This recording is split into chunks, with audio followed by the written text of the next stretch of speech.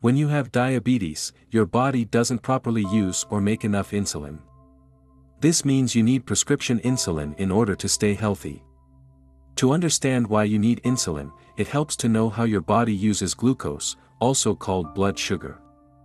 When you eat food, it gets broken down into sugar and other nutrients and enters your bloodstream, which signals your pancreas to release insulin. Insulin is a hormone that allows glucose to enter your cells, where it is used to fuel your body. But if you don't have enough insulin or if your body can't use the insulin, glucose can't move into the cells. This deprives your body of the fuel it needs to work well and stay healthy. It also means that your blood sugar gets too high, causing other health problems. If you have type 1 diabetes, you must take prescription insulin. In some cases, type 2 diabetes can be controlled with a healthy diet, regular exercise, and certain medicines.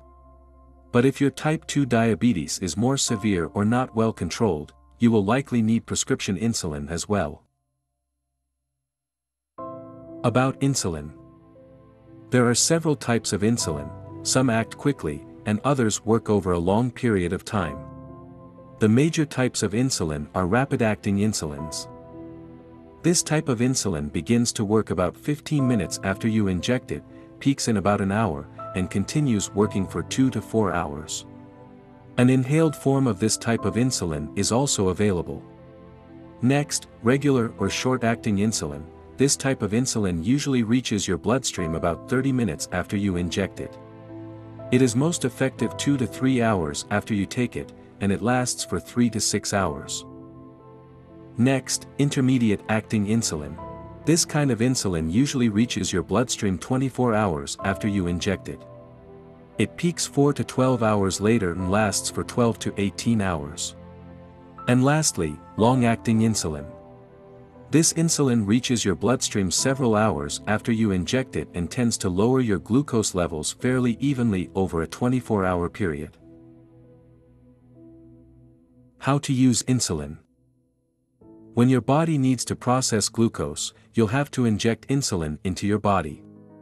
Insulin commonly comes in a small bottle and is injected with a syringe, but there are other ways to inject it. An insulin injection pen is another way to get insulin. Injection pens use a small cartridge or capsule filled with insulin and disposable needles.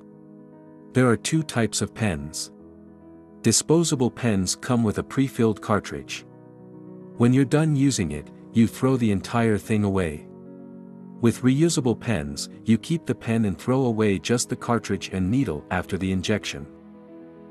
Each type of pen has a dial to ensure you get the correct dose of insulin. Another way to get insulin is with an insulin pump. This is a device that sends insulin into your body 24 hours a day, keeping your blood sugar level even. Here, you wear the device and the insulin is delivered by a catheter placed under your skin. When to use insulin. Talk with your healthcare provider about the best time each day to take insulin. Regular insulin, for example, works best if you take it 30 minutes before you eat. This allows the insulin to start working as glucose from your food begins to enter your bloodstream. Insulin enters your bloodstream at different speeds, depending on where you inject it. Insulin shots work best when you inject yourself in your abdomen or belly.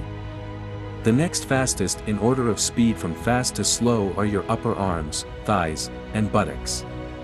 Don't inject the insulin in the same exact place in the same area of your body each time.